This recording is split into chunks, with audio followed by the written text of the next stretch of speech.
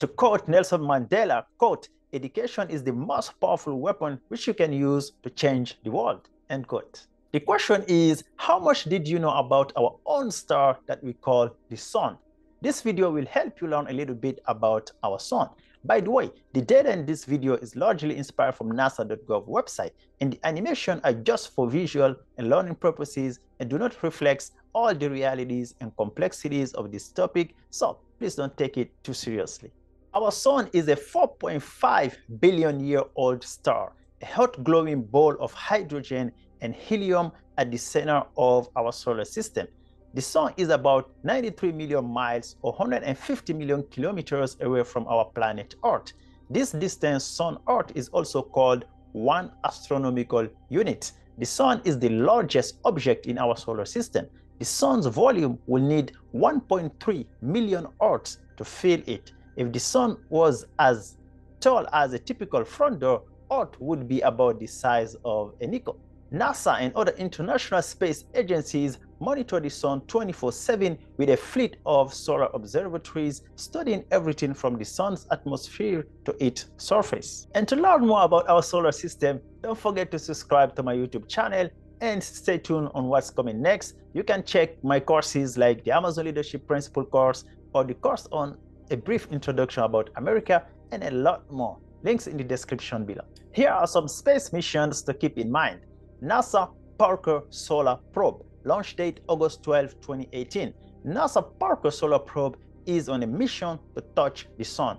The spacecraft is flying closer to the sun's surface than any spacecraft before it. The mission will revolutionize our understanding of the sun. To perform its unprecedented investigations, the Parker Solar Probe and its instruments are protected from the sun by a 4.5-inch thick or 11.43 centimeter carbon composite shield which can withstand temperatures reaching nearly 2,500 degrees Fahrenheit or 1,377 degrees Celsius.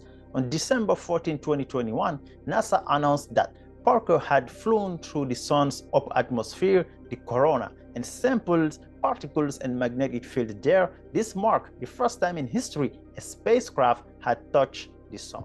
During its journey, the mission will provide answers to long-standing questions that have puzzled scientists for more than 60 years. Why is the corona much hotter than the sun's surface, the photosphere? How does the solar wind accelerate? What are the sources of high-energy solar particles?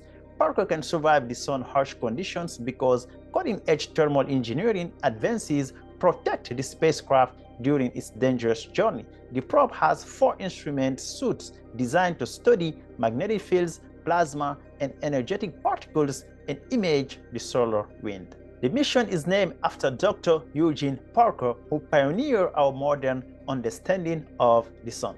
Next mission, SOHO, which stands for Solar and Heliospheric Observatory. Launch date December 2, 1995. SOHO is the longest-lived sun-watching satellite to date.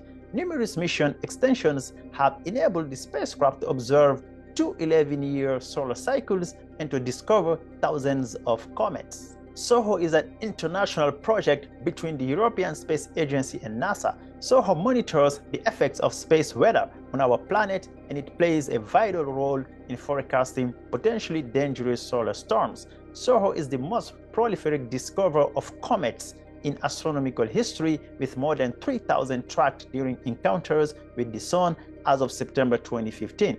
December 2020 marked the 25th anniversary of the Solar and Heliospheric Observatory, or SOHO mission. Next mission, GEOTEL. Launch date July 24, 1992. GEOTEL monitors the long-tail regions of Earth's magnetosphere. GEOTEL provides information about the way the magnetic envelope surrounding Earth, called the magnetosphere, responds to incoming materials and energy from the sun. Surviving more than 6 times longer than planned, GEOTEL continues to send back crucial data. This mission is a cooperation between Japan and the United States. GEOTEL's goal was to study the structure and dynamics of the long-tail region of Earth's magnetosphere, which is created on the night side of Earth by the solar wind.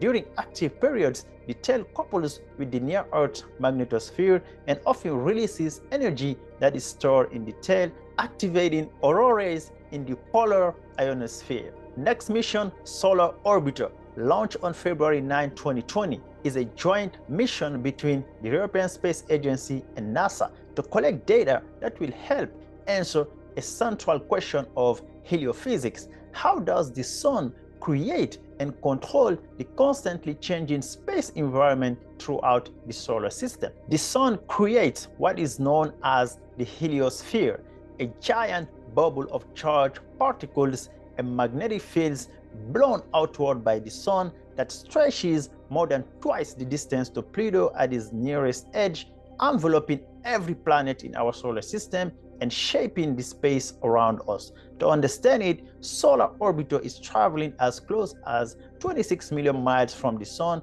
inside the orbit of Mercury to measure the magnetic fields, wave, energetic particles, and plasma escaping the sun. Solar Orbiter launched from Cape Canaveral on an Atlas V411 rocket on February 9, 2020. It now follows an elliptical orbit around the sun, completing one revolution every 168 days. Solar Orbiter joins NASA Parker Solar Probe in studying our star from closer than any spacecraft before them. Working together, Solar Orbiter's comprehensive suite of instruments and NASA's Parker Solar Probe's up-close view of the sun provide a never-before-seen global view of our star, the sun. Other active spacecraft monitoring the sun include NASA's Advanced Composition Explorer ACE that collects and analyzes particles of solar, interplanetary, interstellar, and galactic origin. Launch date was August 25, 1997. Next mission, the Interface Region Imaging Spectrograph, IRIS.